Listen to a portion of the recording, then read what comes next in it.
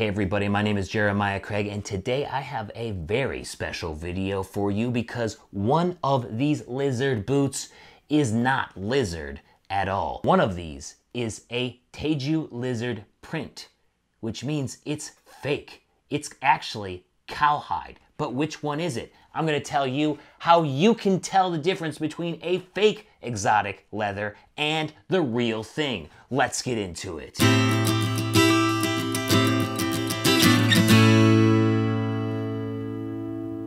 There are lots of cowboy boot companies out there which will do print exotic leathers, which means they take a pattern or a design and basically stamp it onto the leather and then make a boot out of it. And they do this with pretty much every exotic leather that you can imagine. There is print ostrich, there is print caiman, print crocodile, print python, and print Teju lizard as well, which is what we're talking about today. And we are just going to be talking about this from the Teju lizard perspective. We could do for caiman or ostrich in the future, but today it's just the lizard because all of these have different ways to discern whether or not it is a fake or the real thing.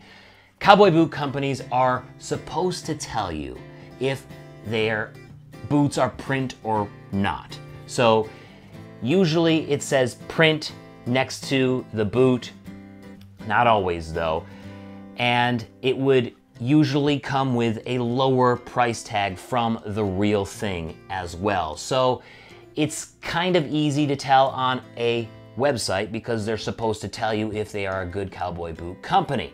But what happens if you're in the thrift store? Or what happens if you're looking at something on Craigslist or on eBay? Sometimes it can be tough to tell from the pictures. Either the lighting is bad, somebody doesn't know how to take a picture, or it's just really hard to tell because it's that good of a print. And there are really good prints out there. So let's talk about the qualities of the Teju lizard exotic leather and what makes it real and how the fake prints cannot copy the real qualities of the Teju leather. Now, I know some of you back there in the back are like that kid in math class right now because you already know which one of these is fake and you're like, ooh, ooh, ooh, pick me, I know which one, I know which one. Well, I'm gonna ignore you for a second because there are folks up here in the front who don't know yet. But if you are that kid in the back who's like, ooh, I wanna know down in the comments. So to start off with, I'm going to show you the qualities of a real lizard boot. So that's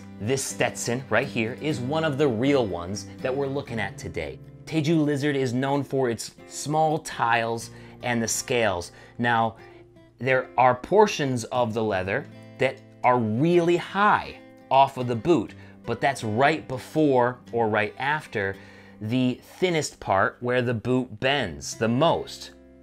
So the leather is going to follow a path that is easy to follow.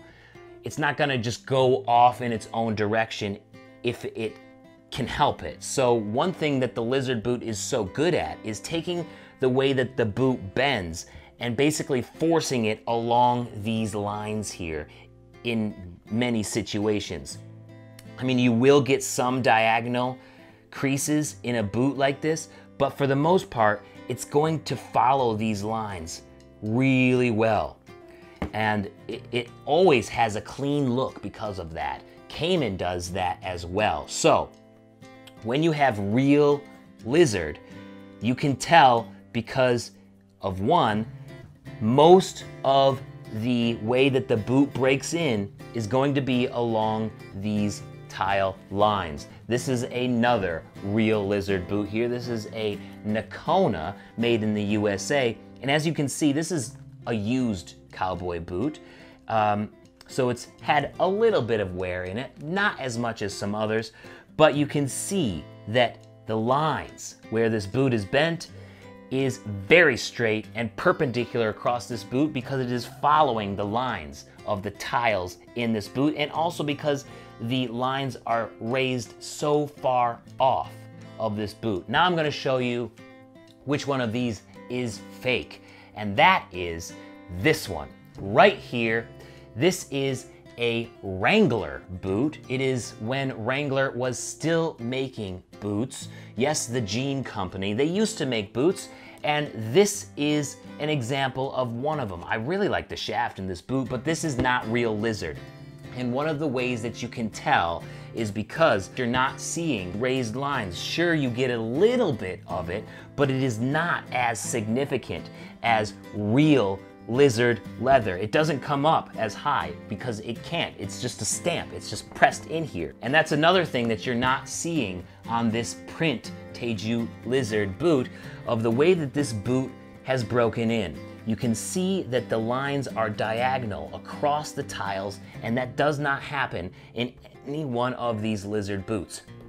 This is the oldest lizard boot that I have up here, and sure, there are some diagonal ways that this boot has creased, but for the most part, it's stayed true to the perpendicular line of those tiles. Look at how diagonal. It's just going diagonally across those tiles there, and a real lizard boot just does not break in that way. Now, there's another way that you can tell that if it's a print, if there is perfect symmetry between the both boots and they look pretty much exactly the same. So scales are gonna be different.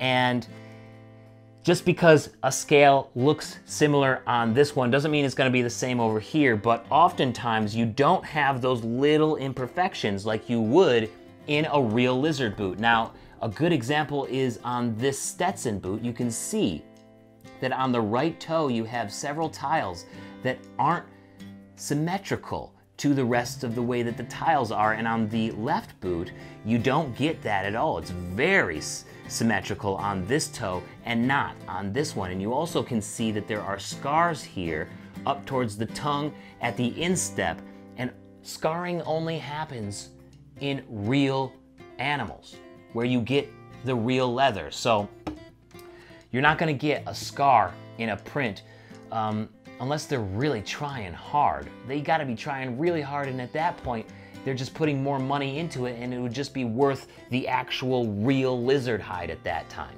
So that's another way that you can tell, is that it looks too perfect. Now, on a used pair, usually the scuffs here in the toe would have to go much deeper to go through the ridges on a lizard hide.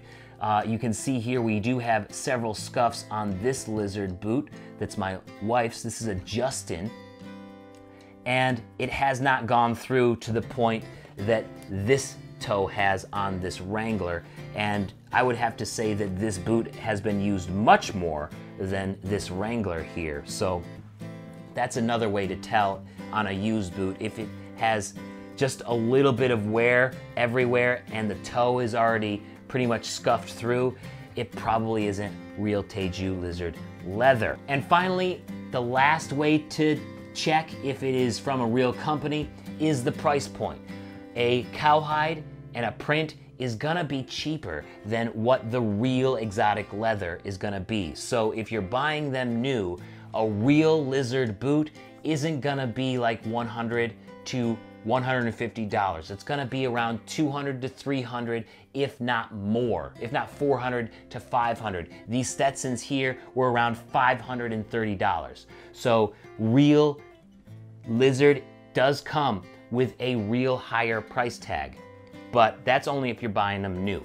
If you're buying them from somebody who doesn't know exactly what they have, then they might be pricing it higher than what it's worth. Like if they were trying to sell these Wranglers, they're probably worth around maybe $40, maybe $50. So if they're trying to sell them for $100, they probably think that they're real lizard and they're really not worth that much. One thing that you shouldn't rely on is if the boot is pieced or not. And by that I mean they take several pieces of the lizard and stitch them together so that they can make one full piece to fit on the boot. Just because it's pieced doesn't mean that it's real. I have seen fake lizard boots that were pieced, and I have seen entire boots that were made from one lizard, like this. This Stetson is not a pieced lizard. It is just lizard through and through. And this one is a pieced lizard, and this one is a full lizard as well. So this is the only pieced lizard. I wouldn't say that that is the best way to tell whether a boot is real or not, because like I said, there are pieced prints and there are pieced real lizard. So if you're looking at lizard boots, whether in person or online, remember that the skin is not symmetrical. They're coming from different animals most of the time, and different animals are going to have different things, different scars, different way the scales are. So if it's symmetrical, it's probably fake. If it's breaking in diagonally across where the ridges should have actually directed the bend of the boot, it's probably fake, and you can tell that in pictures. The ridges also need to be high. If they don't come up high off the boot, it's probably a print. And also, it will take longer to scuff through if you're looking at a used pair of lizards on eBay or Craigslist. Is there any other way that you guys have noticed the difference between prints and the real thing? Definitely let me know down in the comments, but I think that was like 3 or 4 ways that I have used in the past and am still using today. Let me know what you think about prints. Are you prone to getting them? What do you think? I am really not one to go with them. I'm not a huge fan of prints just because I don't like anything fake on boots, anything pretending to be something that it's not, right? I like something that is true to itself, but that's just me. I don't have anything against people who do like prints. Thank you so much for watching today. Don't forget to subscribe, and I will see you guys around.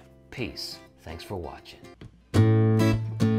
Print lizard ain't got the ridges like the real ones do, and they're usually cheaper when you're buying them new. So follow the creases in those boots, especially if you're buying used. Yeah. Thank you so much for watching today. My name is Jeremiah Craig, and I will see you next time. Don't forget to subscribe for more awesome cowboy boot content, along with more music too. I'll see you next time. Peace.